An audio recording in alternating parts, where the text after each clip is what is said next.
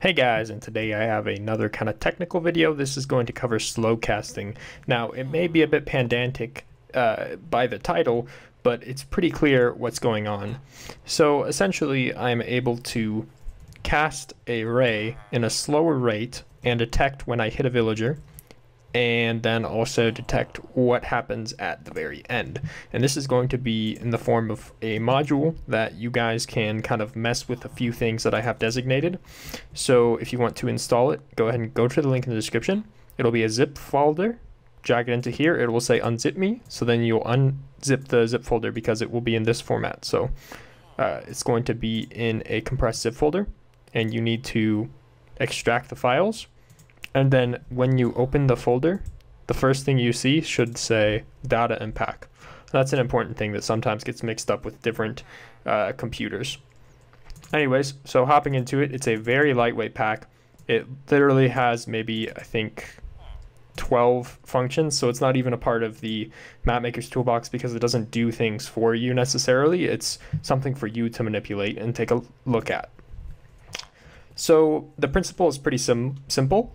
You have a ray that you're able to do like raycasting, but it's in a slower rate and it's in a much better way than your traditional TP at S4,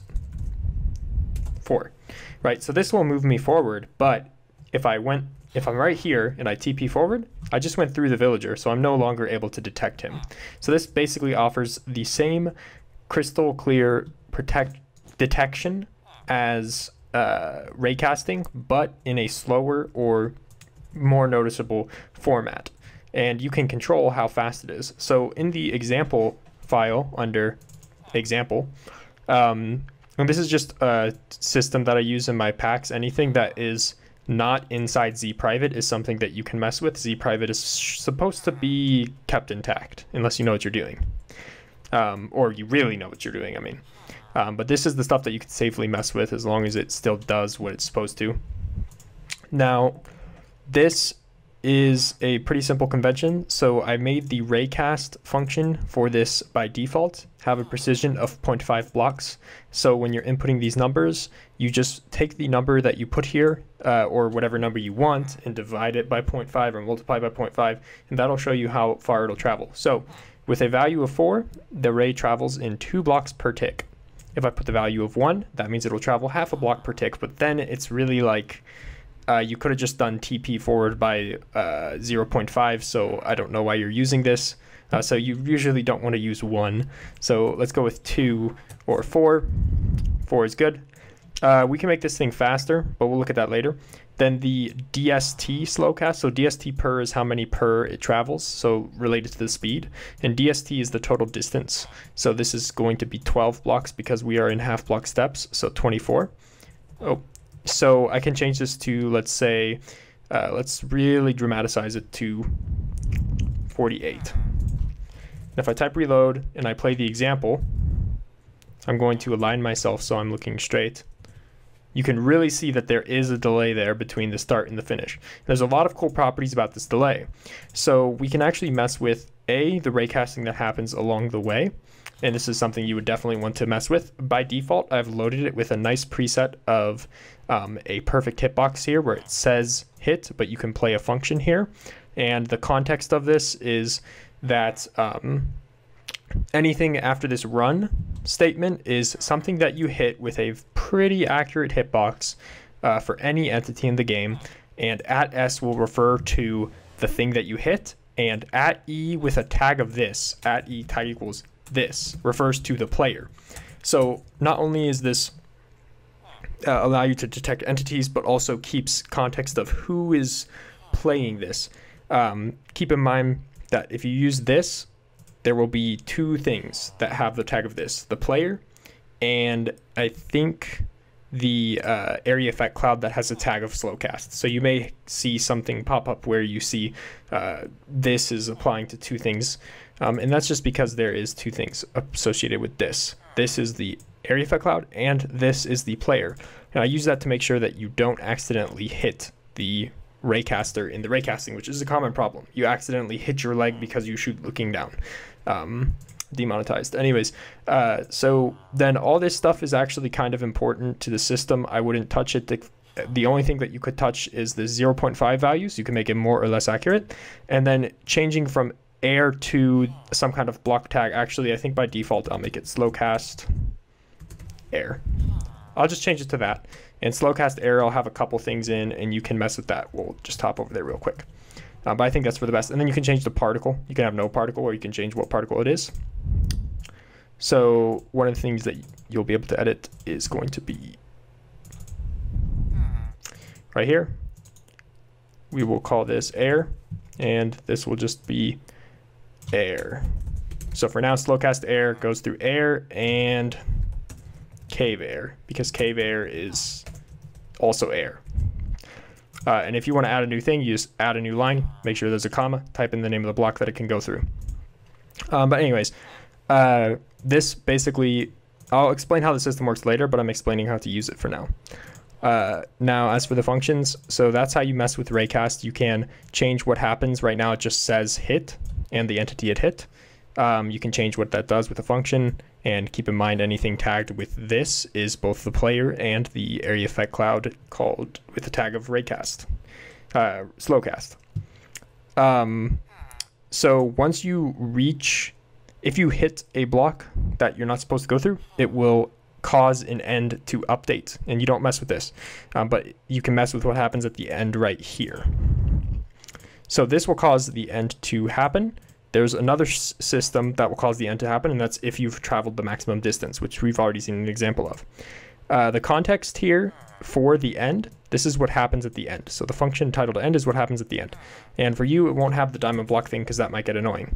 But it resets the slow ID score. This kind of needs to be there, but you can change what this is. So this just does a say command. You can do any command you want. You can play a function in your own pack. So this can just be a namespace in your pack. And you can do whatever. Then start is basically what happens when you start it. And I left it out here because maybe you want to do something, but really you shouldn't. I just left it out here so it's a shorter /function command to type. Now, if we hop into example, really all you need to do to activate this is set some global score here, set a global score here, and play the start function. And when you play the start function, it'll go. Don't worry.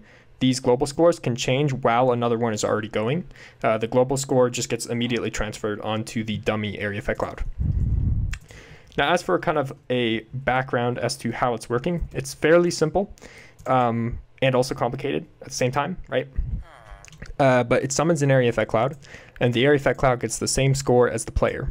Now that the area effect cloud gets the same score as the player, the area effect cloud gets the same scores that were on the global score before it was spawned, which is why it still maintains some stuff. You don't want to touch these scoreboards because they're kind of like just for the system. You just mess with the slowcast scoreboard. Now that entity then gets to face the same way the player is, and then it is started with the launch.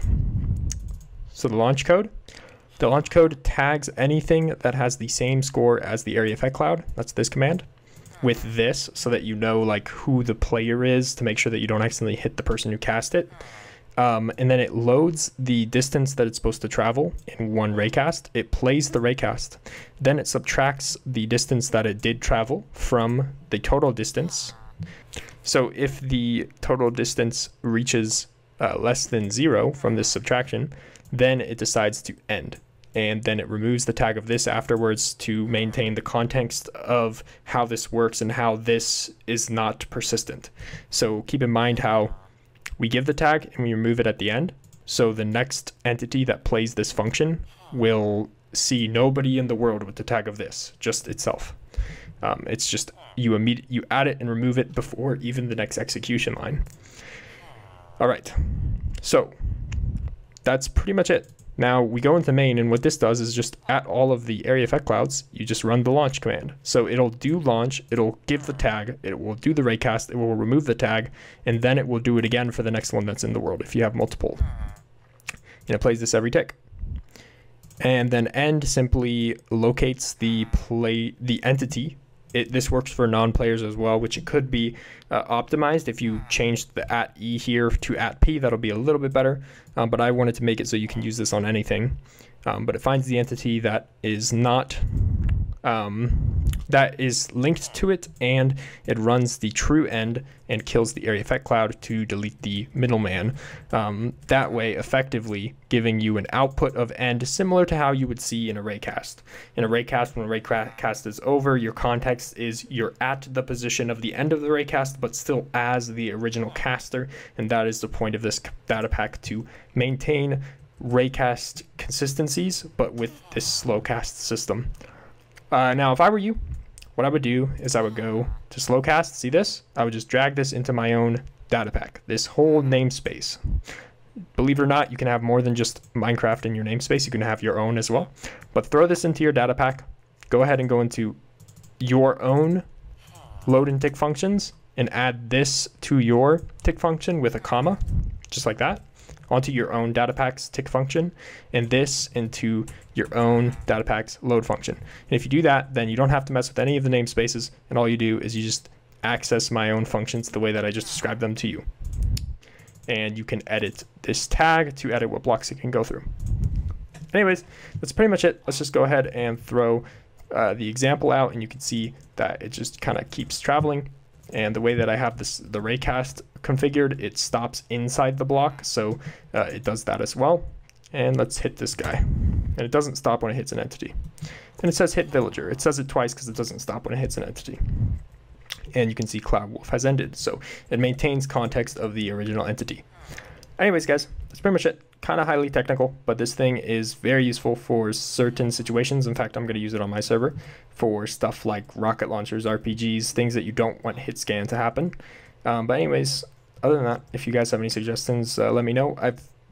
Personal side note, I have an interesting kind of Q&A video coming up, but I've been really busy, so that's why this video is out at a weird time and kind of like I missed my weekly 2 uploads. And that's because I'm writing literally 3 15-page essays in the span of a week. But anyways, thanks for watching, and I'll see you in the next one. Peace.